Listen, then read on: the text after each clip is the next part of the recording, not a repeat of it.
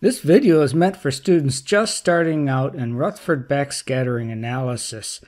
I'm going to present an example of what I think is the simplest of situations with Rutherford backscattering, and that is scattering off of a metallic thin film on a substrate.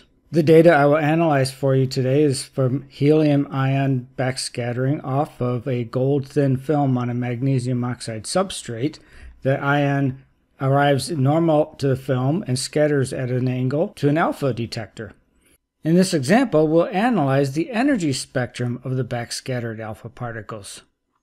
The gold thin film was made by a collaborator of mine to be about 51 nanometers thick. You can see it in this baggie here. It's on a magnesium oxide substrate, highly polished and very shiny. We will put this on an aluminum ladder, which is used to hold the samples in the backscattering chamber. They fit along this aluminum piece, which attaches at the top, just fixed with this double stick tape.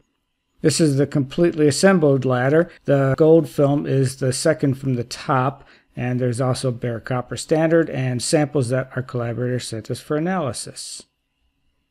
Begin by opening SIMNRA. It's the executable called SIMNRA. Just click on it and it will open up with a blank screen. If you have not been using SIMNRA, it will be completely blank. Otherwise, some of the setup will be pre-filled from your previous run. So let's start by bringing in data. You go to File, Read Spectrum Data, and it has to be ASCII format. You may have a KMAC data set from the detector output that has to be converted into two-column ASCII, and so you need to go ahead and do that first. I'm going to assume you have two-column ASCII. Find the file, and in the format in our laboratory, the files have these long names that begin with the letter O. They may have different names for you. Go ahead and open the file, and we have the gold backscattered spectrum. The horizontal axis is the channel number, or the energy, in keV, and the vertical axis is the number of counts. We have a little bit of backscattering at the low energies, and we have a lot of backscattering right up at about 2600 keV. That's the gold peak, and what you see at the low energy is the substrate. This has to be populated with setup information now. You have these two icons here. The actual experiment setup is this one. And let me put in some information. Helium-4 isotopes. The energy that we have been using is 2886. If you don't know exactly what it is, you can figure out what this energy is by looking at where your edges are. The geometry inside the chamber is described in this next section. Incident angle is 0 degrees in our experiment. The alpha particle beam is normal to the sample. Then there's the exit angle of 11.8 and the scattering angle of 168.2. It's no accident that those add up to 180 degrees. The beam comes down the beam tube, hits the sample normal, and backscatters it. With the alpha detector is fixed in place permanently at an angle of 11.8 degrees from that incident line. And so that never changes. Yes, they add up to 180 degrees.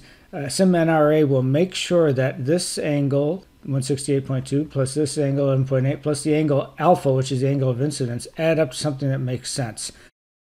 The alpha detector needed to be calibrated. Now we do calibrations with an alpha source. I'll make a separate video showing that. There's an offset and an energy per channel. The energy versus channel number for the alpha detector has a y-intercept at minus 62 keV and a slope of 5.9573 keV per channel. So those are put here and they get changed every experiment. Particle times steradian is the incoming particles times the solid angle subtended by the detector. That's going to be a free fit parameter in your analysis. Let's start off with 4 times 10 to the 10th, and we'll see where it goes from there. I never have to change the energy resolution. We have a detector with a resolution of 35 keV. Now you can play around with this energy spread of the incident beam. We'll talk a little bit about how it might influence the spectrum later. The next icon sets up the sample. It's this layering tool.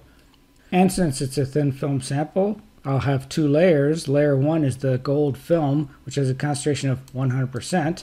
And layer 2 is the MgO substrate, which should have a concentration of 50% Mg and 50% oxygen. Thickness is measured in atoms per square centimeter. That requires some discussion because what you want to know is how many nanometers thick your film is. So our particular sample is a gold film. We're told about 50-51 nanometers thick on a magnesium oxide substrate. A gold film is made up of gold atoms. They're in a nice lattice. If I wanted to know how many atoms are in a square centimeter of this film, that would be the piece of information that is in SIMNRA, atoms per square centimeter. So if I imagine a circle, 1 square centimeter in area, the number of atoms beneath it is the information that you put into SIMNRA. Let's try to visualize this. Suppose you're a grasshopper sitting on this 1 square centimeter of area, and you are counting how many atoms are beneath your feet. That's the atoms per square centimeter that goes into SIMNRA. So for a particular material, that will correspond to a particular thickness. Let's look at this homogeneous gold film. There are a certain number of atoms per square centimeter under your feet. First thing to argue is that the atoms per cubic centimeter in gold times that thickness is the atoms per square centimeter.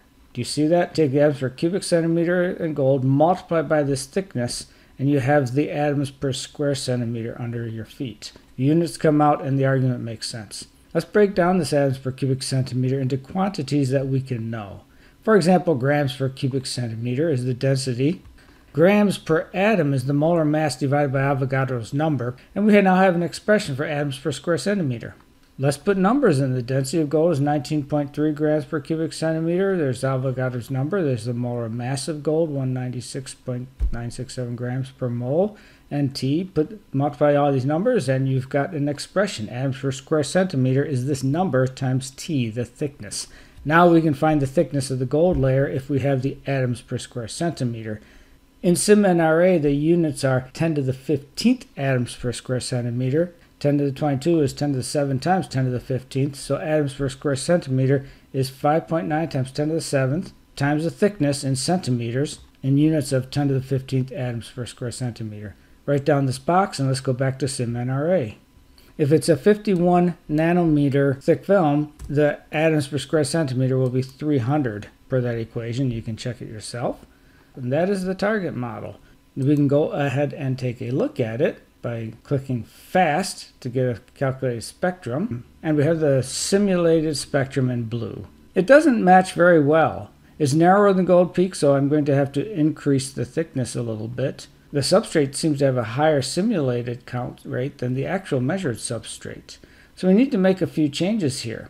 Let's begin by just increasing the thickness, maybe by 10%. And now you see the peak lines up better. Notice a very good agreement at the actual peak up here. Where we still have disagreement is at the tails of the gold peak, and the substrate is too strong. There are ways to deal with this. This tail on the low energy side of a peak could be due to roughness in the substrate. I'll demonstrate how that works. You go to layer and substrate roughness, and we can just turn it on. It will be Lorentzian, and we'll just try this 25-degree angle in the roughness. And see how it just comes right in. Okay, that implies that might be it. It does nothing about the high energy tail. But we still have a problem, and that is that the count rate is too high in the spectrum. In fact, if we take a look up close, it misses by a lot. Don't worry about this low energy stuff. We'll correct that later. But it misses by way too much. So I'm going to suggest that this is not the issue. I don't expect it anyway because the substrate is extremely polished. So we have to think knowledgeably about the sample. It's a very smooth substrate, so turning on layer and substrate roughness made no sense, and it gives us a spectrum that really makes no sense. I'm going to suggest there's something else that makes more sense based on the fact that I know the substrate is smooth. I see right here what might be a little bit of a second peak. And I realize what's going on here is diffusion of gold into the MgO. And that's what we're going to model next. The effect of diffusion is seen by changing the model a little bit to include a diffusion layer. So we have the gold film with all these gold atoms on a magnesium oxide substrate. But some of those gold atoms diffuse into the MgO, and also some of the magnesiums can diffuse into the gold. You have a diffusion layer. And it's inhomogeneous, although that can be very tedious to model. I'm going to model it by having two layers here, one which has a little less gold and a little bit of magnesium, and one which has a little bit of gold and a lot more magnesium, and that's going to be our diffusion layer. Return to our SIMNRA model that only has one gold layer on top of an MgO substrate and insert in some new layers. So that layer 1 is the gold layer, layer 2 is a substrate. Click Insert and we have a new layer. Give it 3 elements, make up a thickness, let's say 100. Put in the elements, oxygen, magnesium, and gold. Give them some concentrations. We'll stick with something like about twice as much oxygen as magnesium for some reason, 0.22, and then just click the box for gold. And so that's a layer. I'm guessing what that intermediate layer contains. Let's add one more.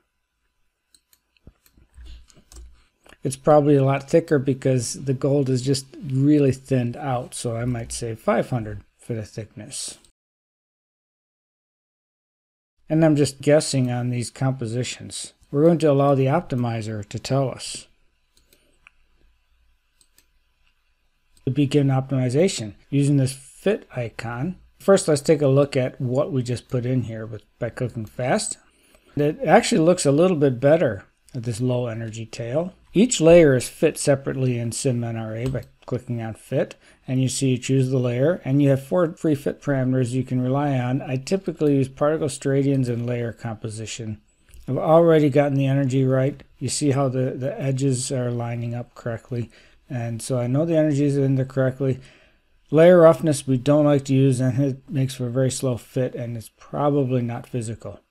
And then you put in the fit regions. We have spectrum down at the low end. I'll say maybe from 60 to 250. And then I'll add a region, and we'll fit about 430 to 470. We'll do 100 max iterations, and we'll set the accuracy to a little bit more, 001. And if you click fit, the only thing that can change is the thickness. And watch how it changes. It changed a little bit. The particle steradian can change too. We'll see how that changes as we move along. You can monitor particle steradians. Let's go to layer 2. I just added it, so I need to OK a few things. Now it says failed to reach desired accuracy. That does not mean the fitting is failed. What that means is that this 001 that I put in for fit accuracy is very rigorous. And that's what I want, so that it does all of the iterations. And also you can keep an eye on how particle steradian changes each time. That was layer 3, and we'll do layer 4, substrate. And now just keep going through it, one layer at a time. And again, if it says fit failed to reach desired accuracy, that's actually a good thing because it means you got all of your iterations in. So I'm dissatisfied with something here. Let me go to plot, rescale Y. You can see how the fit, which is blue, is not coming up all the way to the height. That is a consequence of the particle steradian is not coming out right. For these first 3 layers, 1, 2, and 3, I'm going to eliminate this first fit region and just fit channel 430 to 470. So we'll ignore all of the substrate, and the particle steradian will match up to it. I think this is about as good as we're going to get it. Having these diffusion layers resulted in a good alignment with the low energy part of the tail.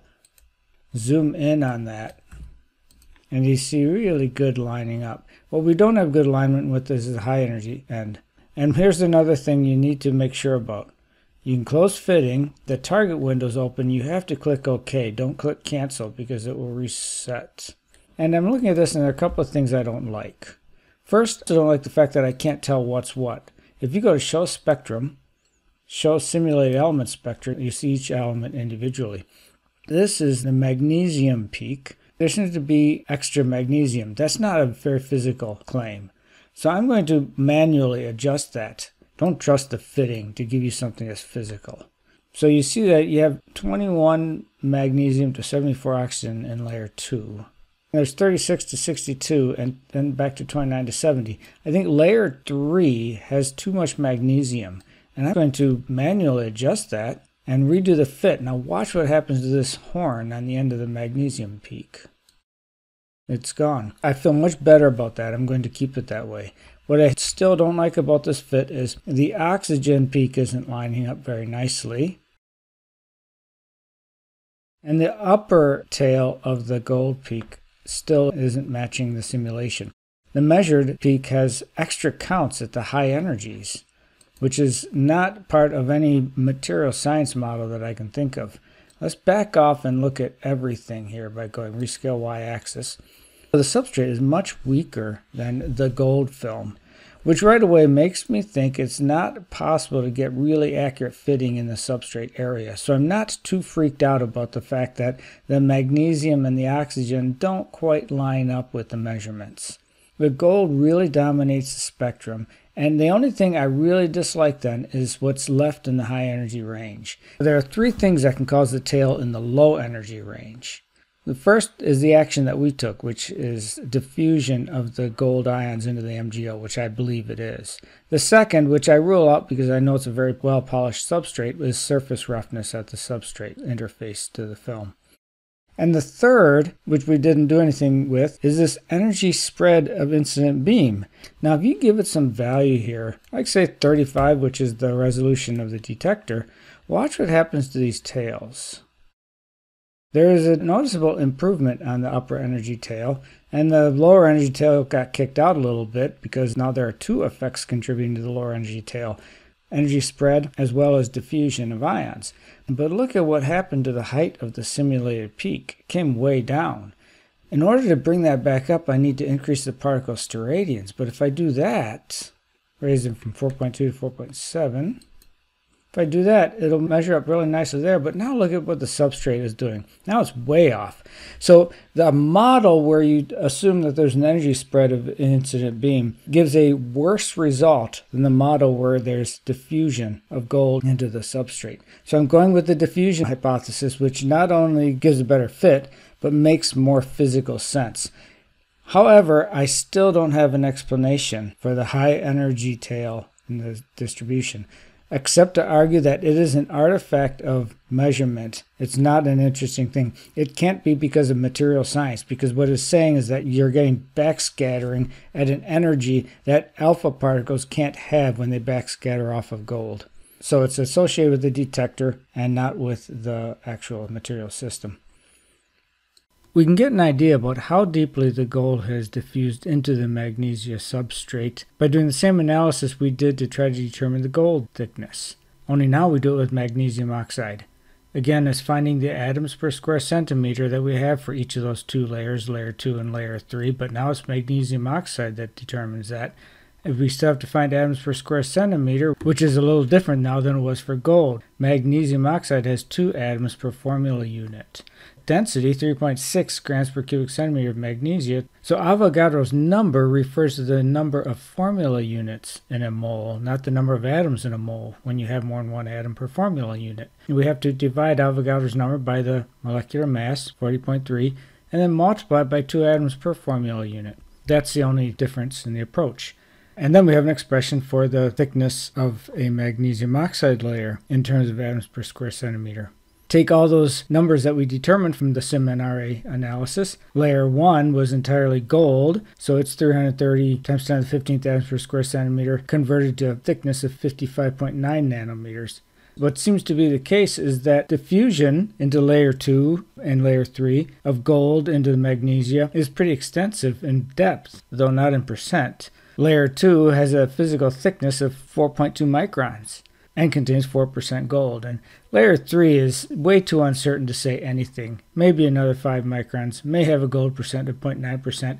We need to have that third layer in order to fully round out the lower energy tail of the gold peak. But saying exactly what it is pretty difficult to do. But what we can say is that it does appear that gold has diffused into the magnesia. And that proves to be a more believable theory than substrate roughness or energy spread in the beam. And once again, I'm Steve Armlard with the Hope College Physics Department, and I would like to thank Professor Paul DeYoung from the Hope Ion Beam Analysis Laboratory, as well as my collaborator, Xiaoxing Xi from Temple University, who provided that gold sample. And as always, none of this would be possible without the innovative work in programming SIMNRA to begin with, and so we always reference that in all of our work.